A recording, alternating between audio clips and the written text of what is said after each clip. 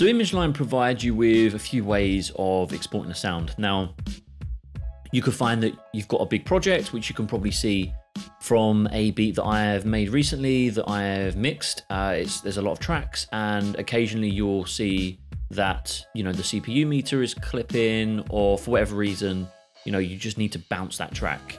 Now, what I found in the past is that if I was to bounce a track, it would be at a significantly lower volume, and I'll be like, well, that doesn't make any sense. You know, I've turned the FX off, I have reset the volume faders, I've done it exactly how I should do, yet why is it that the volume is lower?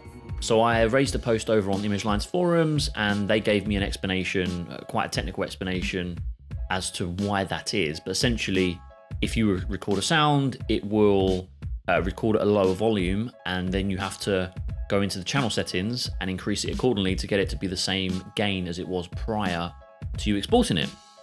So what I'm going to do is, you'll see on screen now is a link to the user manual for FL Studio that explains why it records at a lower volume. Obviously, I'm not expecting you to read that, but you can if you wanted to. I'm going to show you now what you need to do to bring the gain, to unify the gain. Okay, so what I'm going to do is, the way that I export my tracks is I will enable the, the ARM disc recording here. Okay, so what I'm going to do is I'm going to just bounce this little piano stab. Oh, that's quite loud. And that's it. Okay, so I've got the disc record icon switched on. Then if you click on the drop down of the mixer and then just go disc recording, render to WAV file, make sure you've got all of these selected, particularly the latency, to make sure that everything's still in time. I don't think these are any different by default, but just reuse the settings you can see here. I'm pretty sure they're the same, but you know, if you want to save space, you can lower that to 16-bit. I always leave it at 32. Just hit start. That will export the sound. It will put it into the playlist, as well as create an insert. Okay, so you can see here that the waveform is quite small. You could obviously normalize it.